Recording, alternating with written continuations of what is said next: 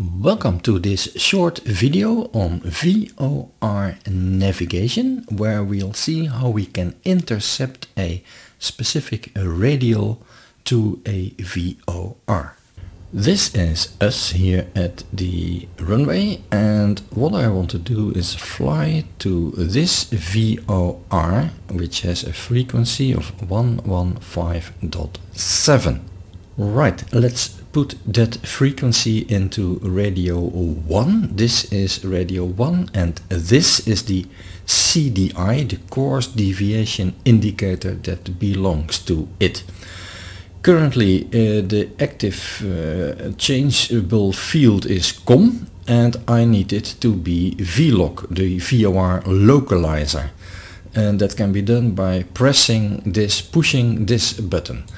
Look, the blue field is now over there, and by rotating the outer and inner knob we can change to 115.7 right now, and then press the V exchange button, and now 115.7 is the active frequency.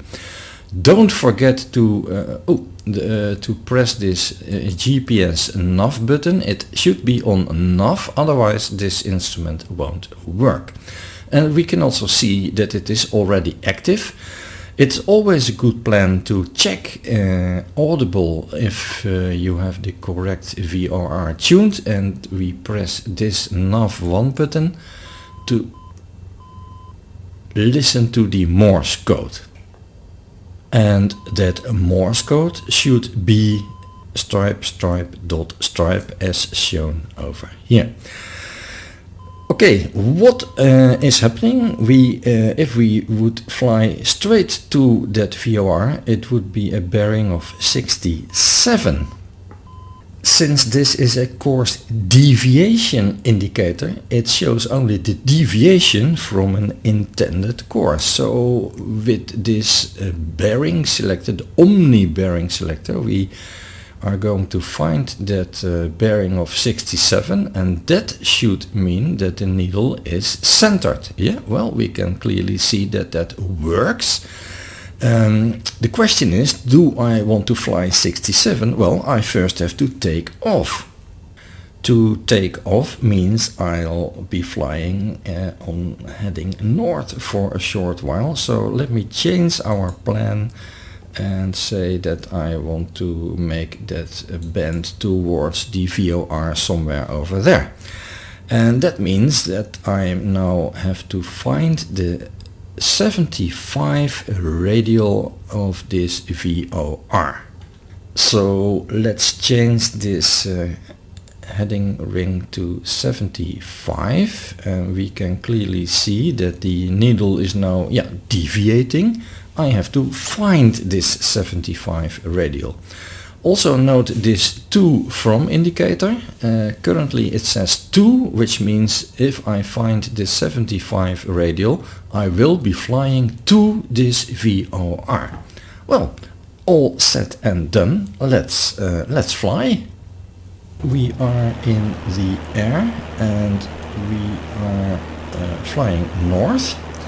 Let's have a look at our instrument now, and we can see that the needle is slowly crawling to the center, and we have set our bearing to 75. That's the bearing that we want to find towards this VOR. So we are now patiently waiting for this needle to approach that center, and then I know that I will be on the 75 radial.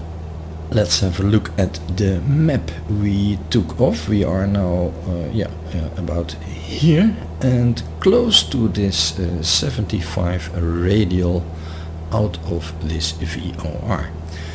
The radial actually is the inverse of the 75, and that is why it shows us that 2 indicator. So, well, let's just fly along. Keep an eye on this needle. When it is centered, then we make the bend to the 75 bearing.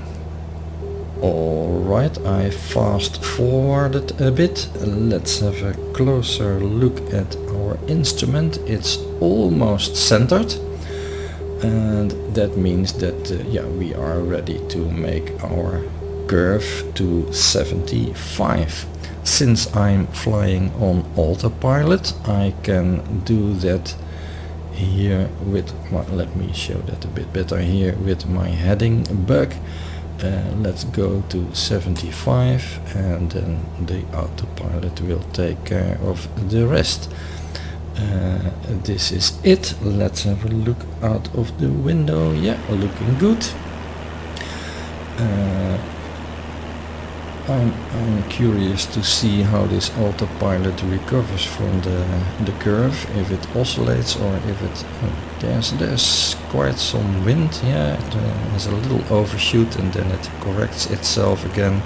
We are now hopefully where we want to be, which means this needle is perfectly centered, and yeah, we are 75, so all is well. If we look at the map, then we can see that we are perfectly fine on the course that we intended.